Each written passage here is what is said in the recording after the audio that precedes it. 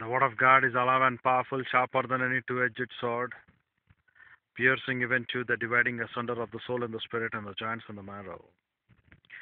And it is a critic of thoughts and intents of the heart. All scripture is God breathed and is profitable for doctrine, for reproof, for correction, for instruction in righteousness, that the man of God might be mature, thoroughly furnished unto all good works. Study to show thyself approved unto God, a workman that needeth not to be ashamed, rightly dividing the word of truth, or accurately handling the word of truth. Before to continue our discourse, we need to make sure that we use rebound and get back into the fellowship of Lord God the Holy Spirit so that the doctrine which Lord God the Holy Spirit enlightens us can be the thorough holy walk of our life. That great holy walk of our life that we should not be ashamed when we appear at the judgment seat of Christ, telling that we were not like that rebellious people of Israelites, but rather we did our work faithfully like a bond slave in executing this protocol plan of God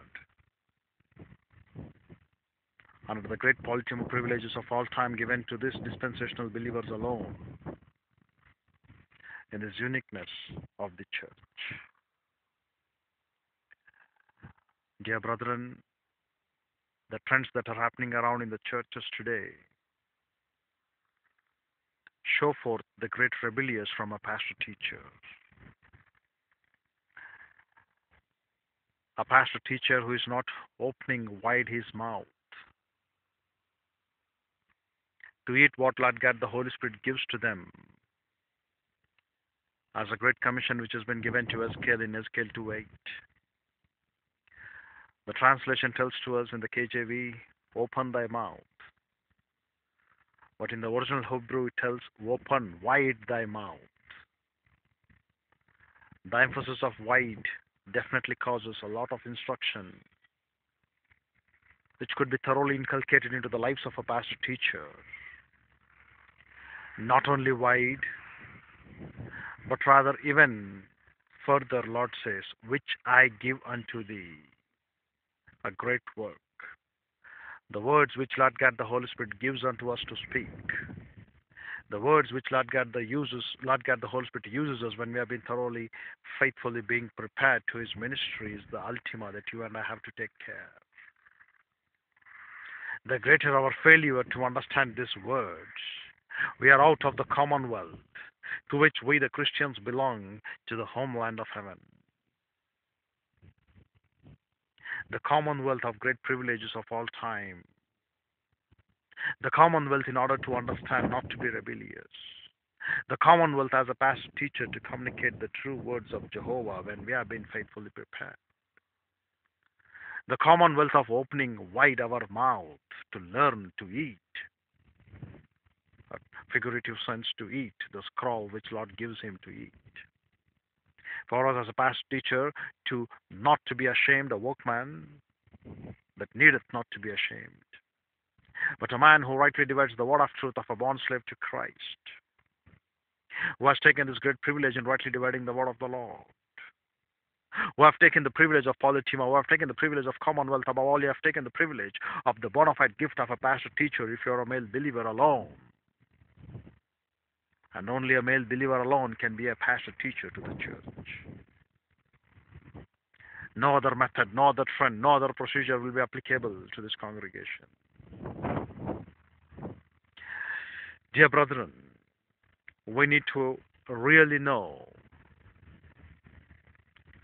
that we are not employed for the foreign colonies these privileges, but only to the mother country with certain specific rights they have been given these polythema privileges. To the unbelievers, these privileges have not been given. Even they are eligible, provided if they believe in the Lord and Savior Jesus Christ. But we are not even faithful to be like those unbelievers who have been sincere to their relationships, sincere to their walk with the daily realm of their life. Far less we think we have been given to this specialized country with the specific rights of heavenly citizen to rightly follow the truth. Isn't it a great shame upon our part that we are not understanding that those unbelievers are not eligible, they are faithful. We, the believers, are eligible to walk as a heavenly walk, and we are not faithful in executing that holy walk. But rather, still, in comparison to the morality, we are still wretched, and we do not even qualify. We do not even look. The only reason is the failure to open wide our mouth. The right duty of a pastor teacher, if we can execute it, that will be a great work on part of the believer's life.